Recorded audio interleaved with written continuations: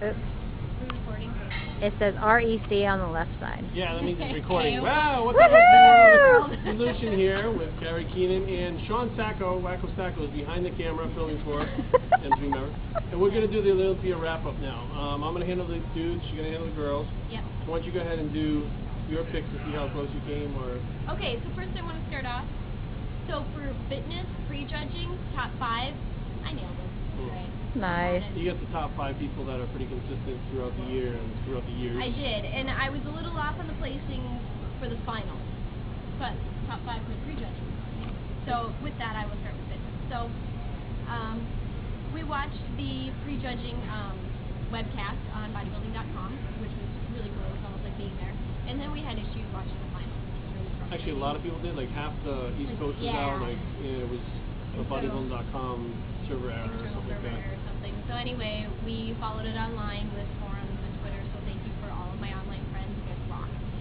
We finally got to feed like the last 20 minutes. So at least we got to see figure, men's 202, and Mr. Olympia.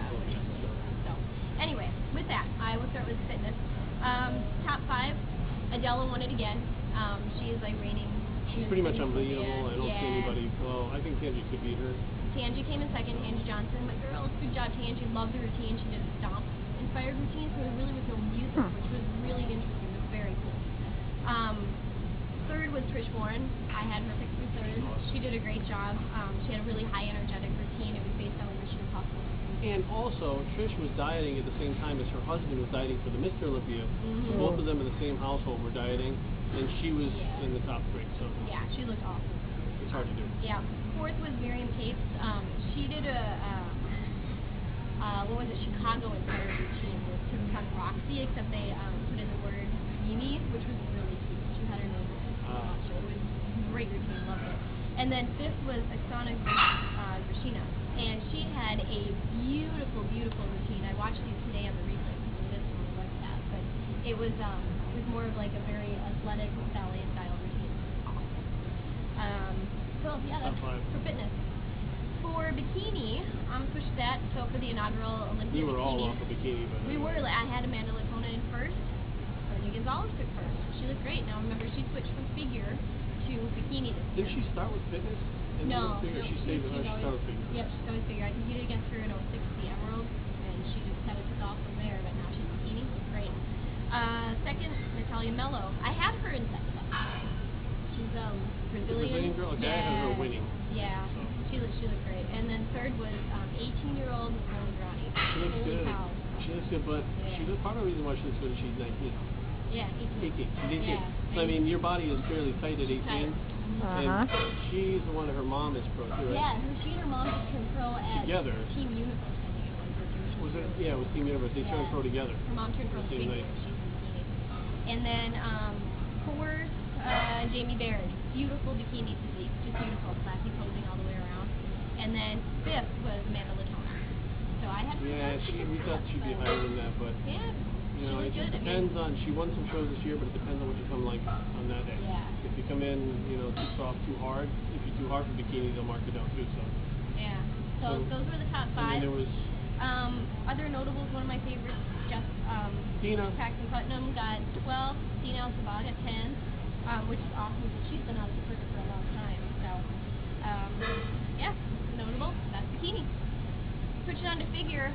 Now this was kind of epic because. Can I ask a question real quick? Yeah. Why is the numbers going down? The numbers are going down because it's counting down for a minute. Okay. Yeah. Little technical difficulty there. So anyway, for fitness, Nicole Wilkins-Lee was men's figure Olympia last year. This year, Aaron Stern outdid her. So this is the first relevant contest that Aaron Stern has ever won, I think. I don't know why Nicole lost. I really don't. She improved her physique drastically since last year. She put on some size and then she showed size and legs. It looked like she was going to pull it out, and in the end, it was like. It could have gone either way, but honestly, I think Aaron's physique was a little more streamlined, and I thought she had a little bit more detail, especially in the back shots. Her back detail was right on. Which the thing about figure is, you never know whether they want detail or not. That's true. So last year Nicole won with very little detail and more of a streamlined, smoother physique. She came in harder, and a girl even harder than her beat her. So that's true, but you know, recently for the last few pro shows and for the last two national shows, they're going for a lot harder looks. You know, Who knows than how the long beginning that'll of the last. year, honestly. So I've noticed a trend like that. So anyway, that was kind of a big upset, I think. But Who's in third? you know, third, Heather May French. Let me French. That's Yeah. the little tiny girl. 4'11", blonde. Yeah, she looks great as always. Fourth was Crystal Richardson. Now she got a really nice package from this stage. So she was really good. And then fifth was Alicia Romero, and she consistently places within top 10. So yeah, she looks great. Yep, that's notables on the year. Switching to Ready to Fitness, Miss Olympia, Irish style.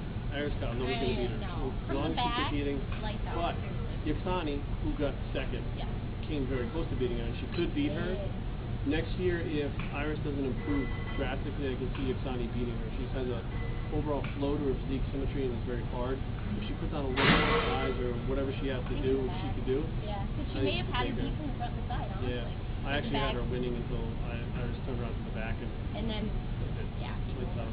So, third was Debbie. Lizowski. Lizowski. Yep, the blonde. Right. Yep, Debbie Lizowski with the blue eyes. Fourth, Sheila Black. Looks really great. And then Diana Cadell took fifth. So I had her in third, fifth. So very strong lineup in all regards. So I'll turn it over to you for the men. All right, first we got the men's 202 showdown, which I was actually disappointed because I thought our guy Stan McQuaid was going to be the sleeper, and he looked really good at the weigh-ins. And something in between, you know, he flattened out a little bit and smoothed out. So Stan didn't really wind up placing very high. But So who won?